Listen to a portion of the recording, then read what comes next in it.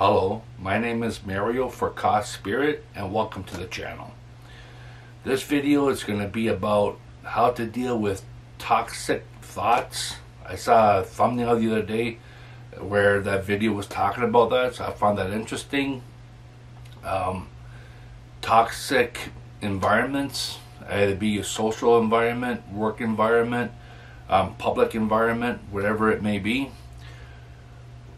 There's many ways to deal with it. I'm going to focus more on one right now. It is your physical health. Now, to deal with toxic environments with a unhealthy physical body, it's going to make it a lot tougher.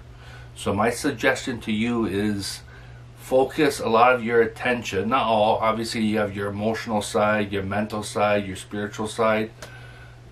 That all needs attention as well. But what I would suggest that you focus much attention on making sure that your physical body is healthy. That means, like most people know, right? Your diet, exercise, and as well as old injuries. If you're carrying old injuries from maybe your childhood, early adolescent, early back in your 30s, depending on how old you are, these injuries come from negative experiences that you may have. Injuries don't just happen. There are reasons why they happen. There's certain things in life, negative experiences, maybe relationship with your parents, family, friends, school, whatever it may be, that are steps that are taken to where you are injuring yourself because you're not dealing with your issues. So my suggestion is deal with these old injuries, release them, because the old memories of those issues are hiding within those injuries. So by releasing those injuries, by fixing those injuries, you will release those memories, and it will help a lot in dealing with what's going on in our environment these days. One thing it's important to know is that when you go and deal with these injuries, especially the ones from childhood, it is very possible that a lot of memories may come up. Just let them flow. Just let them go to God. Release them to the Creator. Remember, your Father loves you. He doesn't want you to suffer.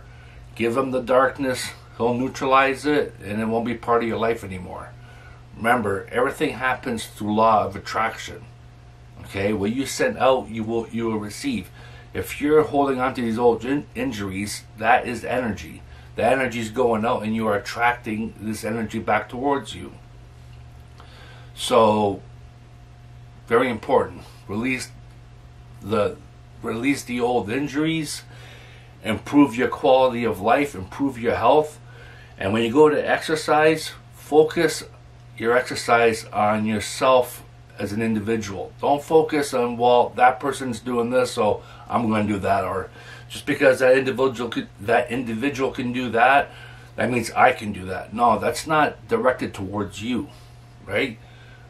A good way to find out what's healthy for you, what would be a good exercise for you, or a good way of nurturing yourself, go into meditation, state your intention. I invite my highest consciousness to share with me the wisdom that I need to live a healthier lifestyle. Okay, you can even ask your Creator to do that as well. I invite God to guide me into knowing what would be best to create a healthier lifestyle for myself. Just remember, the stronger you are, okay, that doesn't mean having big muscles. That means being healthy is being strong. So the stronger you are, the healthier you are, the easier it will be to deal with issues that are happening around you, no matter if it's work, home, in public, wherever it may be. You will be able to deal with these things a lot easier. So I'll leave it there for now. Hopefully this helps out.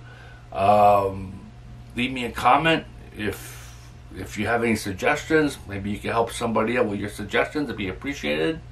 And for now, I'll let you go and have a pleasant day. Thank you.